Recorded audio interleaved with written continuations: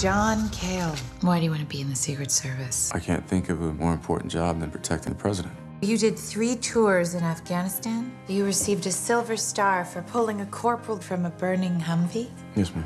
Why? I was a little concerned that he was getting a little too warm in there. You're not to look at Agent Todd. Evaluations from your senior officers. Sergeant Cale demonstrates a lack of respect for authority. Sergeant Cale has raw potential but seems determined not to realize it. Special Agent Todd keeps making those sounds. I'm gonna start looking at him. Welcome to Latin America. Thank you. Maggie, if anybody takes over the White House, they'll have access to the world's largest weapon arsenal. For that reason, your character is tan important. How did you feel that? How do you manage that?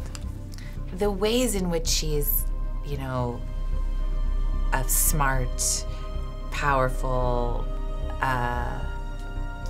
woman, I think are very kind of obvious in the script. I mean, she's able to think through all of this. She's thinking all the time. I mean, the thing I wanted to bring to it was actually the other side. It's like how incredibly difficult it would be to manage that, how terrifying it would be, how exhausted she is, how, you know, vulnerable she is, like any of us are if we actually are honest. You know, then it's really difficult to figure out, I mean, like, how would you manage that? If that responsibility was on you, how would I manage that? I mean, maybe I could if it came down to it, but it would not be easy. So that's what I wanted to make for her too. Let's talk about her private life. Is she married? James Woods says in the beginning, you know, since the divorce, you need to get out there, and basically he says, like, you need to get laid. And of course it's implied that Channing and I had this relationship, that we're ex-lovers. And I think, you know, I wish I could have hired him. I think, like, my whole life is my work in the beginning of the movie, and I think I'd love to be near him every day and just sort of see him every day. But I can't, because like you said, my job is no joke, you know, and I have to take it seriously. But I think, I kind of think they'll probably, you know, at least end up trying it out. Let's talk about the recommendations you receive from the advisors. Did you meet some or many agents from the Secret Service? Sort of. There was one guy who I talked to a lot and who was on set, who was a Secret Service agent who would tell us, oh, no, you have to do it this way, you have to do it that way. But I also think, look, there are some movies where everything has to be absolutely true, and that really, really, really helps. And in this movie, I think it's okay to kind of imagine some of it and to make it up and to sort of do your fantasy of what it would be like to be a Secret Service agent in, like, a great suit, you know? What is your favorite White House set in this movie? Well, I guess I'm partial to the Pentagon, where I spent most of my time, which was pretty awesome, you know? I mean, I don't think it's probably really what the Pentagon looks like, but it looked really cool. Hey, how was your relationship with Roland for this movie?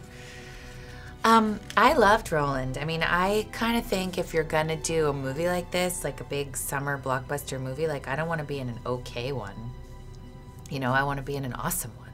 And that's what Roland does. I mean, he's really like the king of this kind of movie. And, you know, in some ways I thought, well, he's not gonna get involved in, like, the acting part. That I'll just do my thing and he'll blow stuff up, and that wasn't true at all. He was, like, totally aware of everything I was doing, and then sometimes he'd give me, like, really weird notes, like, you can't smile here or everyone will hate you.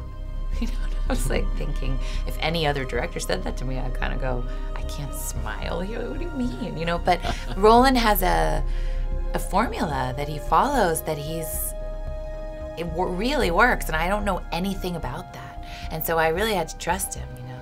Do you like Washington, D.C.? You know, it's complicated. I think I'm a lot like my character in that I do really believe in democracy.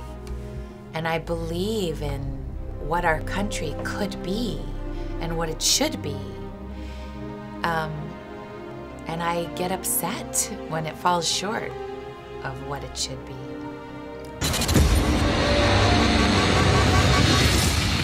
What's happening? My daughter's downstairs. Where are you?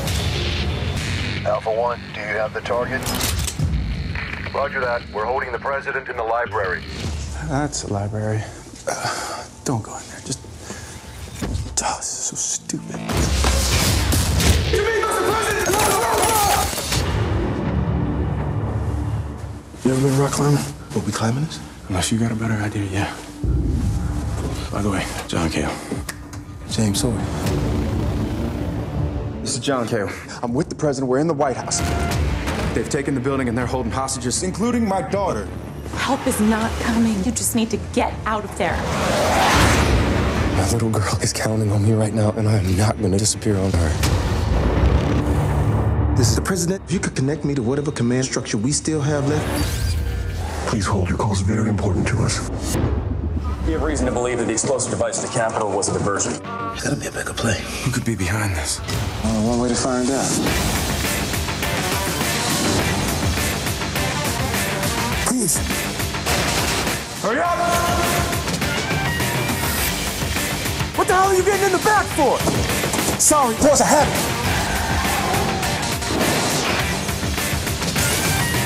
I know you're into peace and all that. You gotta stick that thing out there and go to work. Damn right. Ah! Can you not hit me in the head with a rocket while I'm trying to drive? Yeah, that's what I'm talking about. Gotta go,